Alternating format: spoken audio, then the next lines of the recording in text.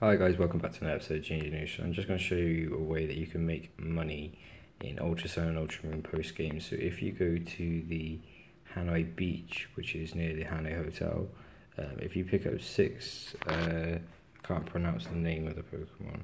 If you pick up 6 of these Pokemon, I think you get given about 10 to 20,000 just for doing this. So say throw back, so you throw them back to the sea.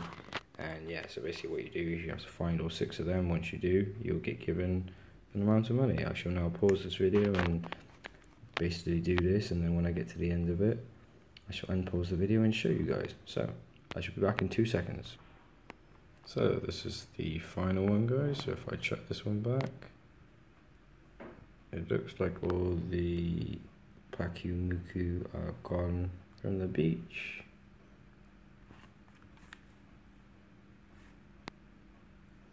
If I go and speak to this guy very quickly, he should, I believe it's 10,000 Pokemon dollars you get for doing this.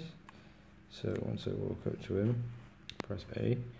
Good job, part-timer. You got every last Pakumuku that was stranded on the beach back into the sea. Now they are safe where they should be, and the beach is safe for our guests. You're a really good worker, you know. You've earned it.